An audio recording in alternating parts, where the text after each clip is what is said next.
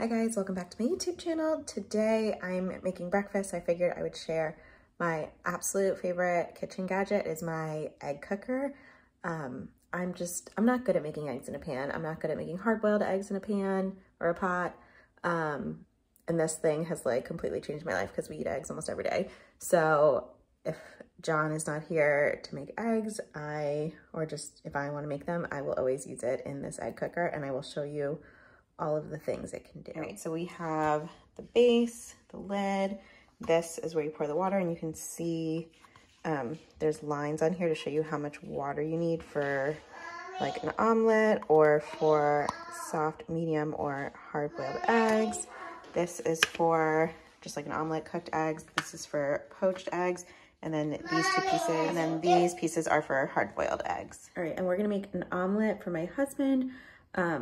And I am a millennial and I don't want to use a single bowl more than I have to. So my go-to move is just to mix it right in here, which you can totally do for the egg cooker, but you cannot do in a pan. So another reason why I just absolutely love this. All right, so I've got my eggs in here and I'm just going to mix them right in here. And then you can see I've got my water filled up to the fill line for omelets or poached eggs. And then I'm just gonna take this, pour it right on here.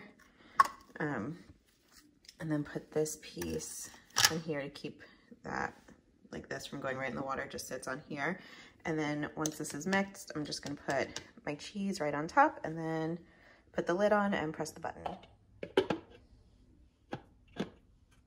And you don't wanna close it this way, you just wanna lay it right on top and then press the button, turn it on, and then when it's done, it plays some fun music and we have a dance party in the kitchen and then breakfast is ready.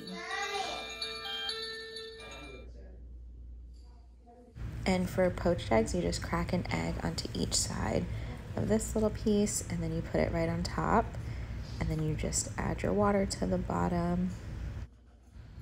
For mine, I prefer a little bit more water than they tell you, so I just go a little bit above the line. Here's our finished poached eggs. And now we're gonna make some hard-boiled eggs, which is so great for meal prepping because you can make 6 at a time. You will fill your little water cup all the way up to the top, and then just put your eggs in each spot.